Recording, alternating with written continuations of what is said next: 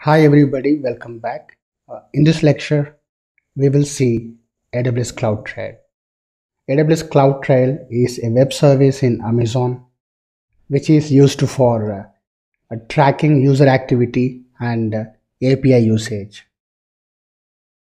Let's go to AWS Management Console and check.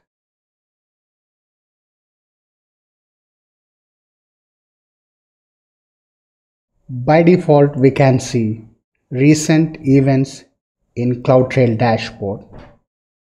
Okay, by default, it will keep recent 90 days of events happening in this account. Let's see all events. Okay, so these are the recent events that's happening in my account in this region. Okay, um, there are certain events performed using root user. Okay, there are certain events performed using Kashvi user. Okay, let's expand the event and see what kind of information we can check. Region, event name, event source, username, source IP, in sense from which IP address this specific operation is performed. We can even click view event, that will display the complete event details in a JSON format. Okay, now we also can apply some filters and display the events which we are looking for. In case we want to have these events into S3 bucket, and let's say even we want to have events which are older than 90 days, we need to create a trail.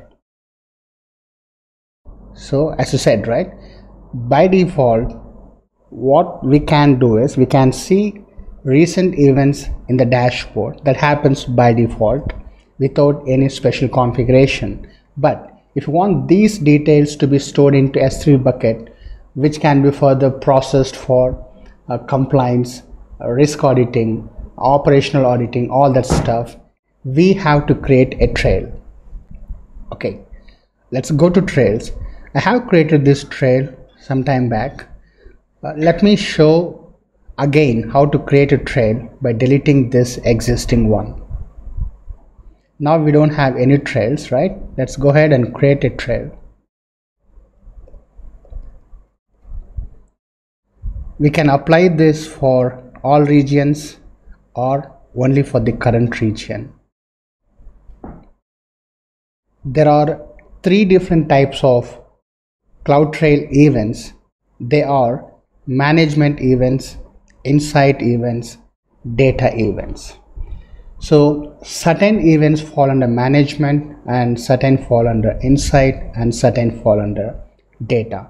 So coming to management events, for example, launching EC2, starting EC2, stopping EC2, describing EC2, so all that stuff like creating volumes, deleting volumes, so all that falls under management events.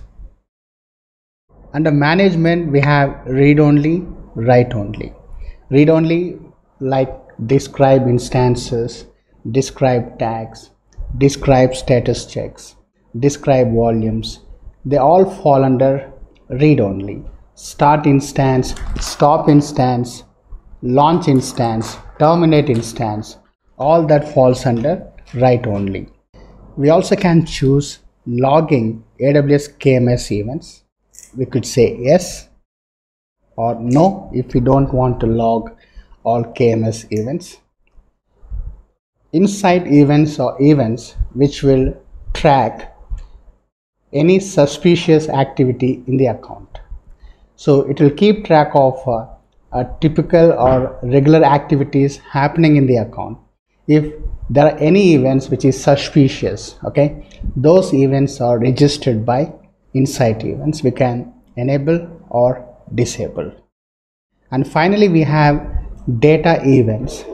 So mainly like uploading objects to S3, deleting objects from S3, downloading objects from S3, all that falls under data event under S3, and even lambda functions come under data events. For example, invoking a lambda function also fall under data events. So those things we can select and enable if we want to see those events also into our S3 bucket, or we can leave it. Now I want to store all these events in S3 bucket.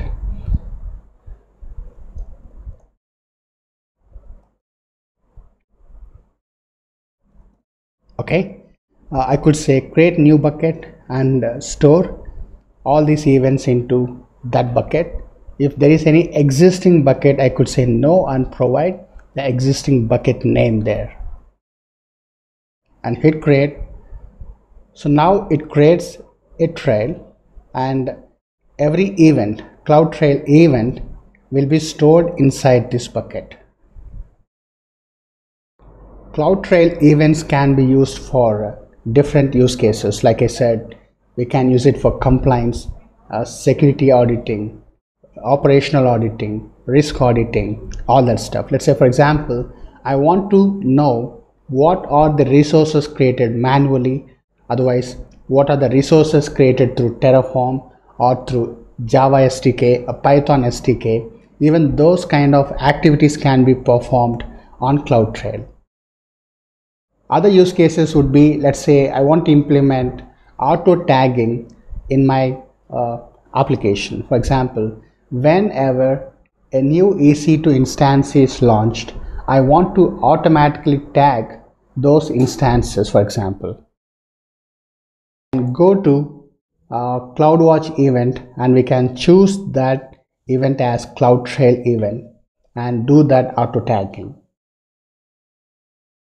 I have opened the S3 bucket and I could see CloudTrail events stored inside the bucket. So that's all about this video. Thanks for watching.